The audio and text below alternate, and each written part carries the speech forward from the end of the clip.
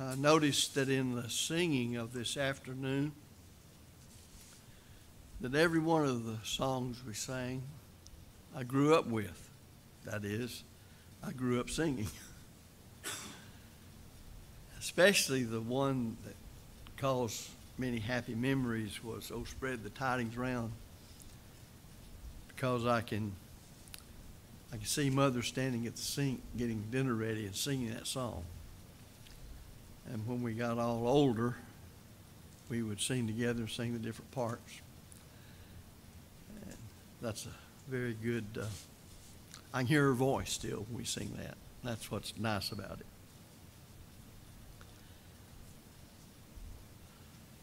We were visiting, Joanne and I, a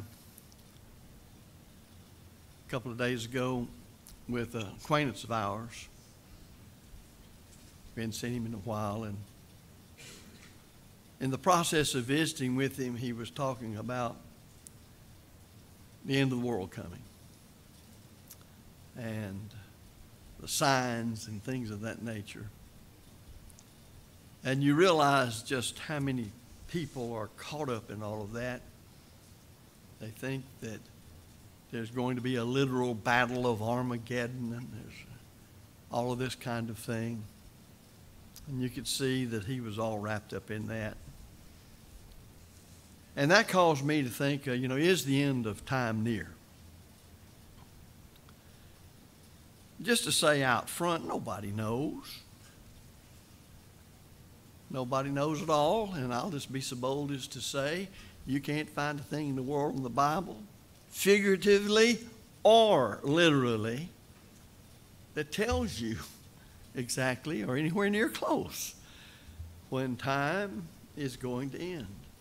Yet we have a great many people believing in God, Christ, and the Bible as the Word of God, who are trying to go around telling us all sorts of things about that. And some of us are familiar, at least, with the name of Hal Lindsey, who many years ago came up with a book dealing with that and has written quite a bit since then, which he's tried to point out signs of the times, and they'll talk about the end time signs and all that kind of thing. So we are, along with many others, bombarded by a host of broadcast and telecast and books and even movies about Armageddon and the rapture and all those kind of things as used by what are called premillennialists. And by that, they think that when Christ came the first time to set up a kingdom, because the Jews did not believe in him, he couldn't set his kingdom up. So he set up the church. And he's going, in our future sometime, going to come back and set up his kingdom. I've often wondered, well, what makes these people think that if the Jews not believing in him stopped him from setting up his kingdom 2,000 years ago? What if they don't believe in him again? Is he going to postpone it? That's ridiculous. And again, the Bible teaches nothing about that. It simply tries to make the kingdom independent, separate, apart from the church. But the kingdom is the church, and the church is the kingdom. And the two are used interchangeably in the New Testament to refer to the same institution, just different aspects of it. Just like it's the body of Christ. It's the temple of Christ. It's the household of God. It's emphasizing different aspects of the institution comprised of those Christ saves. So they say there's a kingdom, and it's going to last 1,000 years. There's different views even among them about whether Christ will be reigning on earth over that kingdom, or whether in heaven, as Jehovah's Witnesses teach, he will reign with a literal 144,000 over an earth that's been now reconstituted like the Garden of Eden, and everybody else will be living there. All of that is out there. All of that is deceiving people, causing them not to be able to see the truth as it is. So you hear people with all that's going on in the Ukraine, and especially what's happening in Israel right now, there's going to be a great Holocaust and the Battle of Armageddon is coming, and this is going to mark the end of time, one of the end time signs as they use it. And then after the Battle of Armageddon, there's going to be that great millennial reign of Christ, all this kind of thing. This preacher Hagee down in San Antonio has a big independent type community church, and that's all he dwells on. He's a great pulpiteer, and his son's pretty good too. He just preached the truth, but he doesn't. So these end time zealots call such predictions the fulfillment of biblical prophecy. Back in 1977, that's a while ago now, the late Billy Graham wrote this, and I quote, "We could very well be living close, very close indeed, to what the Bible calls the time of the end," unquote. Well, these folks simply don't understand, as I said a moment ago, the kingdom of Christ. And they don't understand a host of scriptures that tell us that the kingdom was established almost 2,000 years ago. It is the church, Acts chapter 2. One simple thing that comes out from Peter's sermon, with, of course, it's exemplary of the other apostles' sermons, is where Peter says he's sitting and reigning. That is Christ. Christ is sitting and reigning. What's he reigning over since he didn't set up a kingdom? The fact of the matter is that kingdom started then, as predicted back in Daniel 2 in verse 44 in the Old Testament. The church is the kingdom is the church. And Peter, by inspiration of the Holy Spirit, said Christ is now sitting and reigning. If you don't have a kingdom, you can't reign. You just can't do it. Not in the usual sense of the word reign is there. And the emphasis is he's King Jesus. He's King of kings and Lord of lords. And Peter said he's ruling. And later Paul would call him King of kings and Lord of lords. He couldn't be king if you didn't have a kingdom. So I want us to look at a number of things, erroneous views, that Lindsay and a whole host of others teach on this matter for a little while. The Old Testament prophets predicted that Jesus would establish a kingdom on earth and reign from Jerusalem. The Old Testament prophets did no such thing. Old Testament prophets did predict a kingdom, but not a literal kingdom like David reigned over and Solomon reigned over, but a spiritual kingdom, not an earthly kingdom. And that's made clear in John chapter 18, verse 36, in Luke chapter 17 and verse 21. So yes, they did speak of a kingdom, but it was a spiritual kingdom. Jesus even said, standing before Pilate, if my kingdom were of this world, would my servants would rise up and fight. My kingdom is not of this world. The kingdom which the prophets predicted, as I said earlier, was the church that Jesus built, Matthew 16, 18, and 19. And when he made that prediction, he used there, upon this rock, the confession that Peter made, that he was the Son of God, I will build my church. He then said, I will give unto you the keys of the kingdom, talking about the same institution. He used the word church and kingdom interchangeably. Now, the so-called signs that Lindsay uses are those that are found in Matthew chapter 24, verses 1 through 35. Now, I've preached a sermon some good long time ago on that, but probably need to preach it again. Because the signs that he refers to in Matthew 24, verses 1 through 35, are signs that would precede the destruction of Jerusalem in 70 A.D. by the Romans. Not signs to the end of the world. when our Lord there begins to speak about the end of the world, is where he gets very vague, and there is nothing in that about how you can tell when the end of the world is going to take place. There are just simply no signs given regarding when the world will come to an end. The only sign of the world coming to the end is when it ends. Period. And that's no time to get ready, because it's coming, the last trump. And the only thing that's going to happen on that day is all men going to be called into judgment, receive their sentence. Another thing they say, and we could develop all of these in much more detail in many more scriptures, but I'm dealing with the points that they try to make, is that many say that there's wars and rumors of wars. Again, they will cite Matthew 24:6. I've had Jehovah's Witnesses come to my door, and I don't mind welcoming them in. Most of the time, they don't stay long, but I don't mind asking them to come in, and I try to cultivate a study with them. But I tell you something about them. When they learn you know something about the Bible, they're looking for some other place to go in most cases. Matthew 24:6 is one of those places where the Lord's talking about signs that would precede the destruction of Jerusalem in AD 70 by the Roman legions.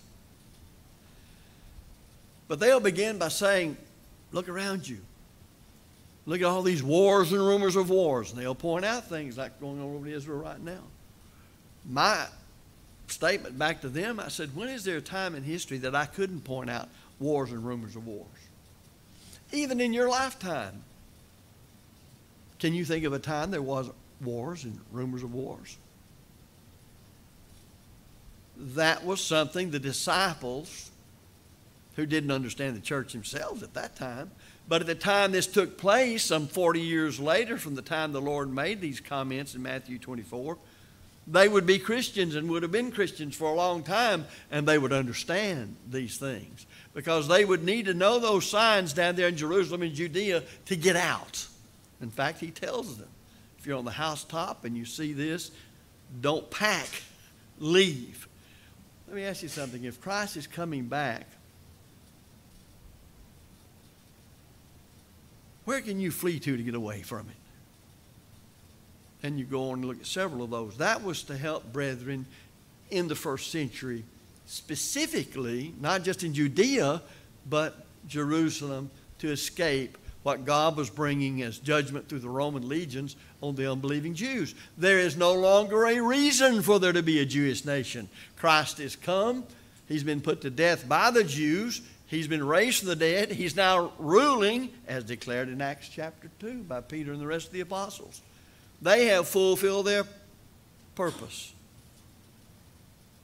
And thus they're removed and taken out of the way. This ties in with another idea that, well, the Jews are still God's chosen people. No, they're not. They can be saved just like you and just like me through Jesus Christ and obedience to the gospel and living faithful in His church. You've had all kinds of dates over the years that have been set. 1845, 1846, because Mr. Miller missed it in 1845. He recalculated and said 1846. That didn't work either. Jehovah's Witnesses, though they were not known as Jehovah's Witnesses then, cited 1914. It's been put at 1925 and 31 and 40 and 52 and 7. I remember my own lifetime in 1975 and again in 1988. Well, he still hadn't come. And if you remember, back in 2011, they were talking about him coming. You know, one of the marks of a true prophet in the Old Testament was when he says something, it comes true. If he says something, it doesn't happen, he's a false prophet. Well, as far as I know, after all these dates, we're still on earth in human form right now, and everything's going on like it always has been. So I can only conclude these are false prophets. And so we need to understand that God, through the Roman legions, brought His judgment upon the unbelieving Jews in AD 70. And when He destroyed Jerusalem with it, he destroyed the temple. And when he destroyed the temple, he made it impossible for the Jews to ever know what tribe they're from. Thus, they can never worship according to the teaching of the law of Moses, because nobody knows the tribe of Levi. And the priests all come from the tribe of Levi. And under the law, you can't worship in the temple without the priests. And you can't know who the high priest is, because he's from the tribe of Levi, but more specifically, he's from the family of Aaron. None of them know that. I was taking a sociology class on my master's degree many, many years ago. And the fellow teaching it told us, I don't know what he was using to illustrate something, that he said, I was a Jew. He wasn't a practicing Jew, but he said, I'm of the priestly tribe. Well, a light bulb goes off in my mind. I said, you don't know that anymore, and you know a lot of other things probably. But anyway, at the break in class, I walked up and very casually and nicely said, how did you know? How do you know that you're of the priestly tribe? He smiled and he said, well, that's what my grandmother told me and all the way back. Well, that's insufficient. Insufficient completely. You realize, besides being a lot bigger war than what they got going over there now, if the Jews were to go and knock down the second most religious spot to Islam, the Dome of the Rock, it's sitting right where the temple sit, and they were to build that temple according to the specifications found in the law of Moses, it would just be sitting there because they have no priest to take care of it, and they don't have any high priest.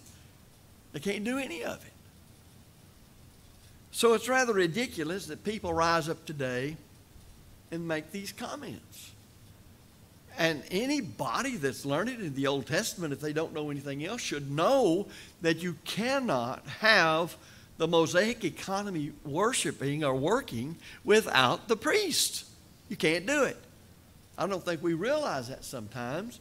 But if an Israelite out here, say, of one of the tribes other than the tribe of Levi, wants to go worship his God as faithful as he can be under the law of Moses, and goes to the tabernacle originally or then to the temple after Solomon built it, and wants to worship there, if there's no priest, he can't do it. Because he's to take his sacrifice as prescribed by the law up to the priest, and the priest is the one that sacrifices it and takes it from there. That's that. Thus, the priests of the tribe of Levi are simply types. Who's the priest today? Members of the Lord's church. Every Christian is a priest. We pray to God through our high priest, the only mediator between God and man, Jesus Christ. So if you were going to do your best to worship God today under the law of Moses, it would be impossible to do it according to the authority of the law of Moses. Then they'll talk about the last days. That's a term that we read of in the Bible. And they'll say that is a term that refers to a special time of hardship just before this old world comes to an end. All I can say to that is, wrong again. Isaiah chapter 2 and verse 2. Put with that Malachi, last book of the Old Testament, Malachi chapter 4 and verse 1. And then a prophet who worked along about the same time as Isaiah, Micah. Micah chapter 4 and verse 1. Go to all three of those, Isaiah 2:2, Malachi 4:1, and Micah 4:1. Every one of those refers to the first, not the second, but the first coming almost 2,000 years ago. Not his second coming, at the end of time.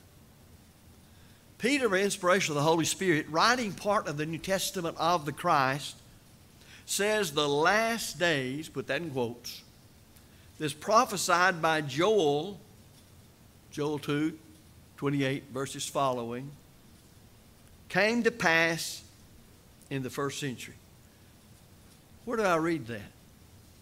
Well, if you read Acts 2, Peter stands up when everybody's amazed because there's been a sound as of a rushing mighty wind, but there was no wind. And it comes from heaven and comes down. The apostles all have tongues of fire, as it were, on them. And they're speaking in languages they've never studied. And it's got all those people, a list of them given there, that were gathered, hearing them speak in their own vernacular, their own local tongue, the wonderful works of God. And Peter stands up and quotes, this is the divine commentary of the meaning of Joel 2:28. Peter, speaking as the Holy Spirit guided him, said, this is that which was spoken by the prophet Joel. Well, it was or it wasn't. Peter, by Holy Spirit, said, this, what's happening right here on this first Pentecost following the resurrection of Christ, is that which was spoken by the prophet Joel. It shall come to pass in the last days.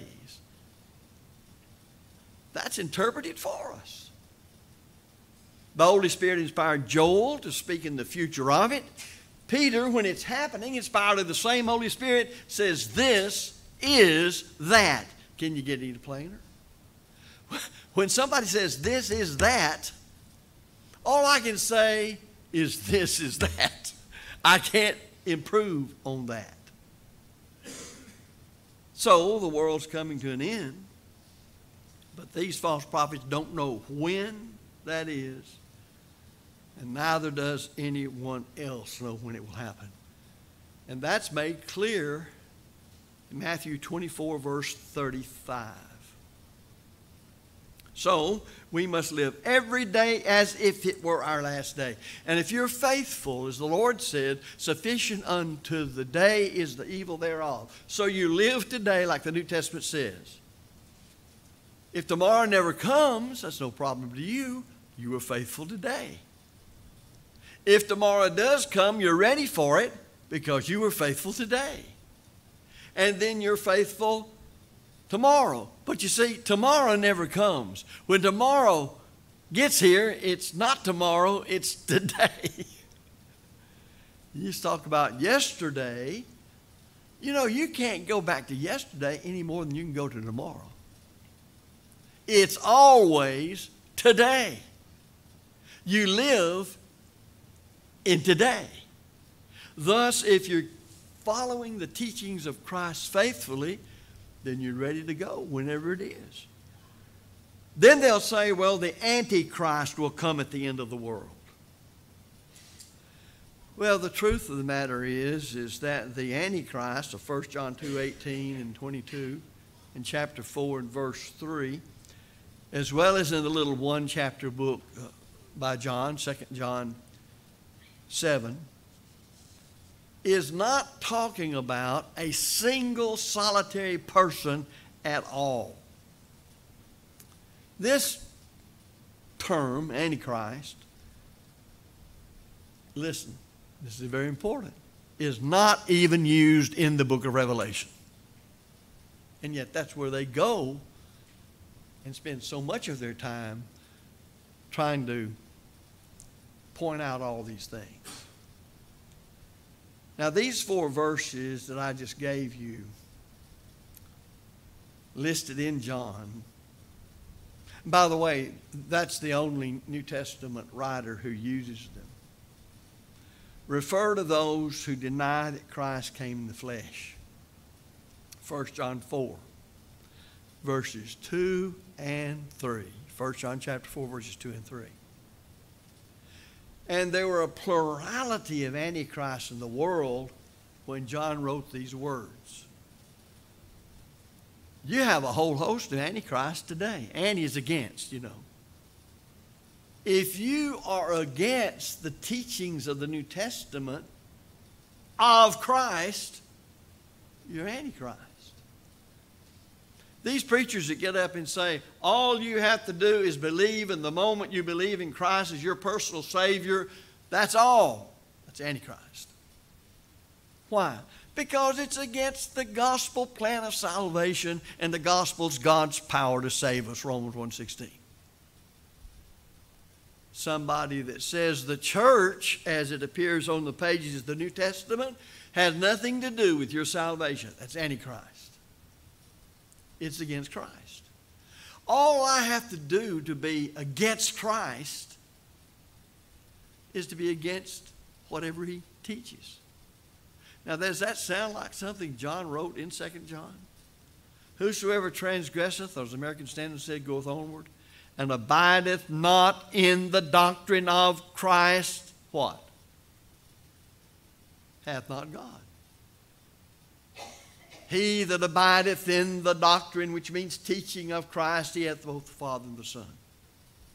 If there come any unto you and bring not this doctrine, receive him not into your house, don't bid him Godspeed, for he that biddeth him Godspeed is a partaker of his evil deeds. That's all you have to do to be an Antichrist, is oppose Christ and his teaching. That's all. And yet they make some big to-do out of all of this. Not a hard thing. Then there's the term rapture. I like to rupture the rapture whenever I get a chance, as it's used here. They say the term rapture, put it in quotes, refers to what happens at the end of the world. That's because they don't think that Christ came to set up his church. He came to set up his kingdom, so they make the two institutions independent one of another. He set up the church as sort of an afterthought. Ephesians tells us it was in the mind of God in the beginning. Because they don't understand the church is the kingdom is the church. The kingdom is the church, and the kingdom is the church and the body. The kingdom is the church and the body, and so on. They're just different terms that help us understand the realm of the saved.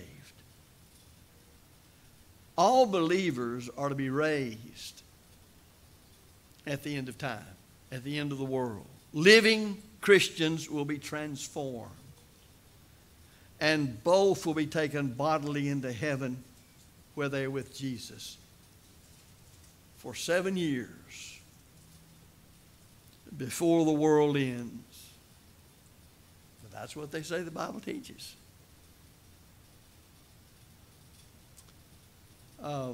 What can I say about this?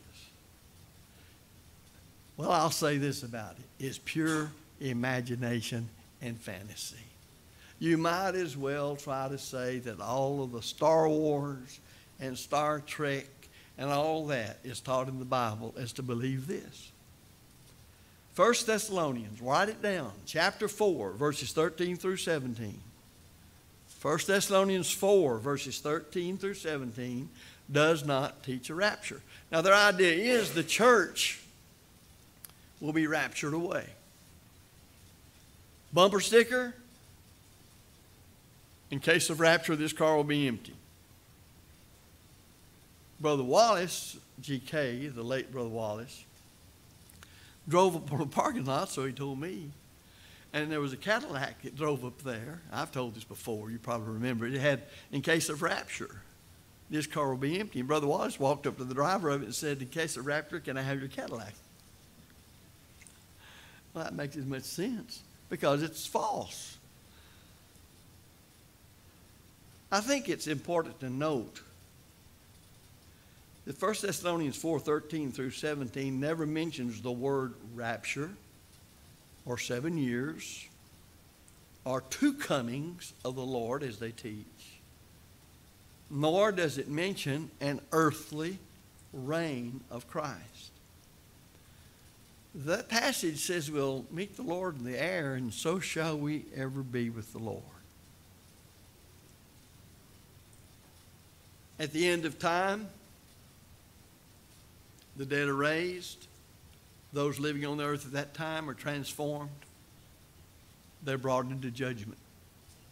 And there they're judged according to their deeds in the body, whether good or bad. And the saved go into heaven and resurrection glorified bodies like Christ had. And those that are resurrected into damnation go into that. The final, they teach, the final great war is what I referred to already, the Battle of Armageddon. That's what brings the world to an end, according to this doctrine. Whether they're false, that's false. Armageddon, in the Hebrew it's Harmageddon, is a figurative use. Now, why was that? I mentioned sometime recently in some class that the reason that's used in the apocalyptic language of the book of Revelation, as many other terms are, is because in the warring that went on for hundreds and hundreds of years between Egypt and even some of those in Canaan, but especially between Syria, Assyria, Babylon, the Hittites, they fought it all down there in what's called the plain of Esdraelon. Very flat plain. And it became so connected in the ancient world with battles that any great struggle was referred to as a battle of Armageddon. The battle of Armageddon is simply this. When Paul said, I fought the good fight of faith. I've kept the faith. I fought the good fight. I've kept the faith.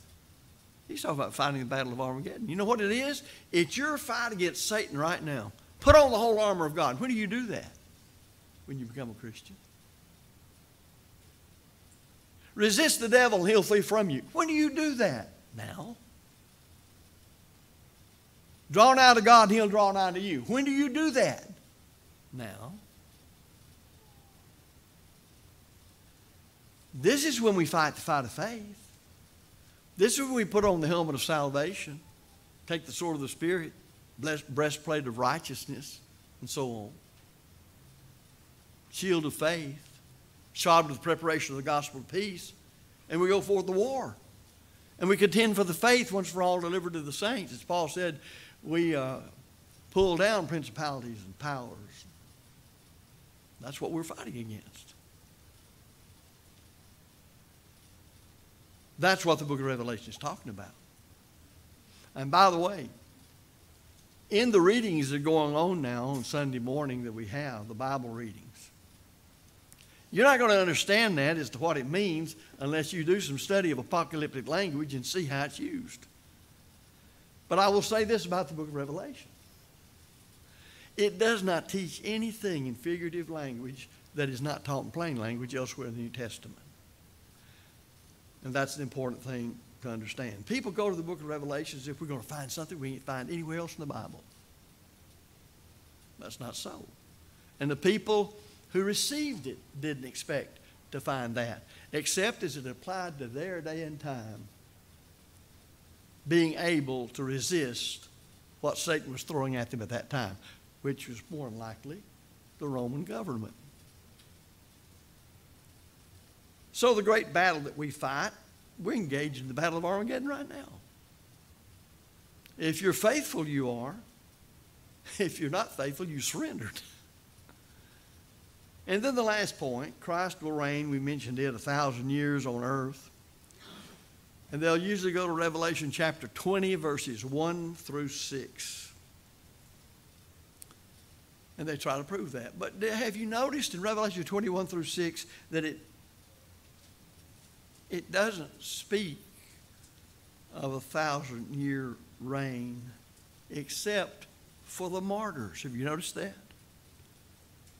They lived and reigned with Christ 1,000 years. It's figurative. They were the souls of martyrs of the first century. And there were many of them killed for the cause of Christ, such as Stephen, beheaded like Paul, if that's the way he died.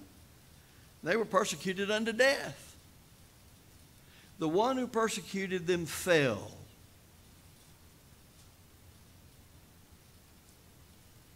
That would be Satan. He's behind it all. Who's behind the Roman Empire's persecution of the Lord's church? Satan. If you say it wasn't Satan, then who was behind it?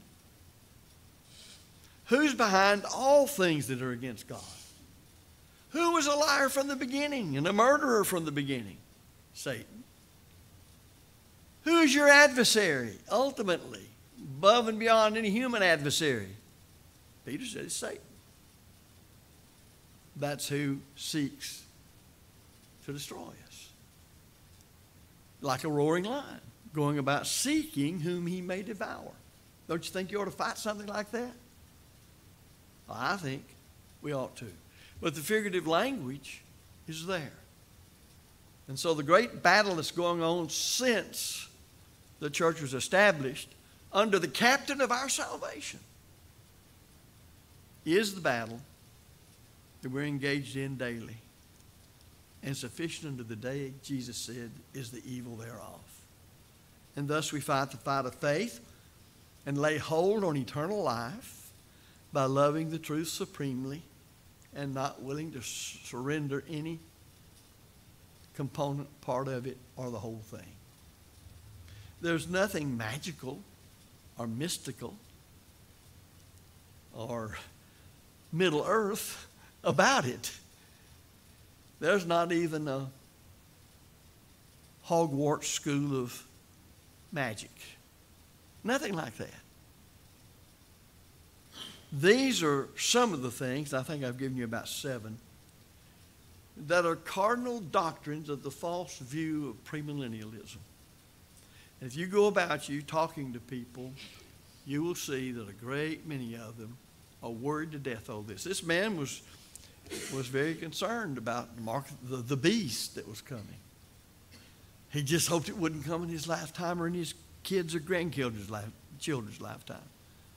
Needless worry. Yet you see how it gets them completely away from the simplicity of the gospel and how forgiveness of sins is actually extended to man and how to be faithful in the church of our Lord. Get you completely away from that.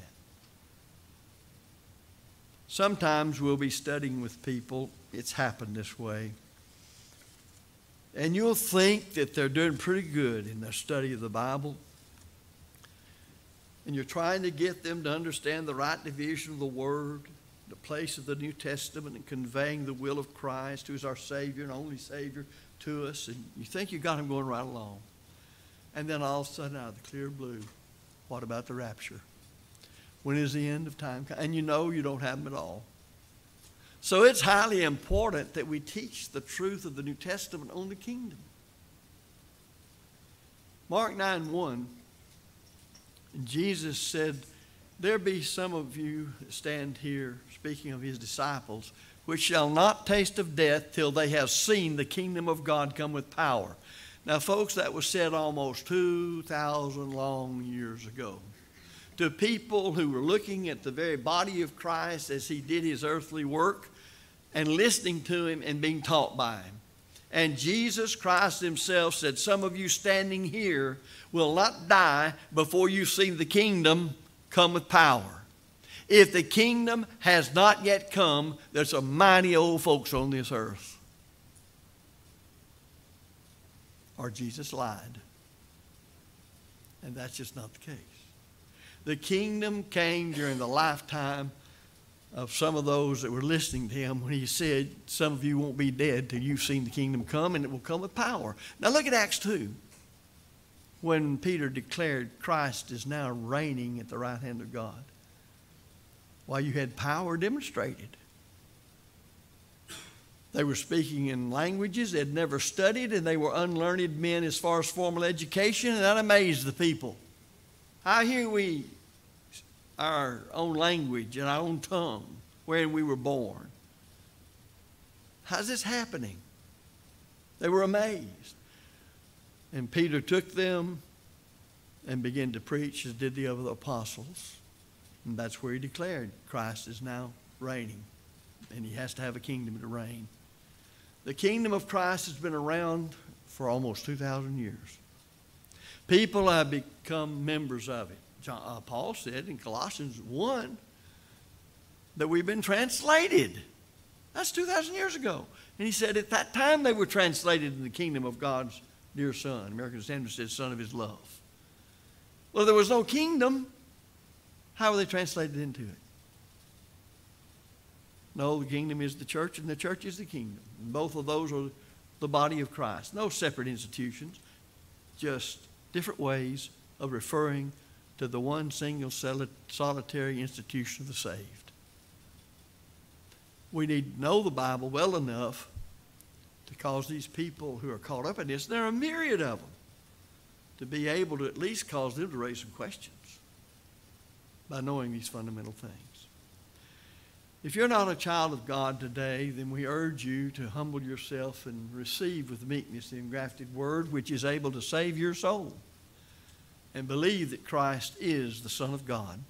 Repent of your sins and confess your faith in him and be buried with your Lord in baptism to obtain the remission of your sins. More than that, he does not ask of you to become a Christian. Less than that, and you cannot do it and become a Christian.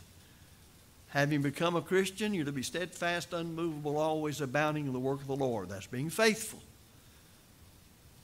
Now, if you haven't done either one of those, or you have done the second one and in some way stopped, or you have sin in your life as a child of God, repent of it. Turn away from it. Confess it and pray God for forgiveness. If you haven't begun your journey, then you need to, from the heart, obey that form of doctrine which was delivered to you and become a child of God. A Christian. Nothing more, nothing less, nothing else. A member of the church that Peter was a member of, Paul was a member of, all of those who were Christians were a member of, that you read about in your New Testament. That's what the church is. So if you're subject to the good invitation of our Lord, we invite you to come while we stand and while we sing.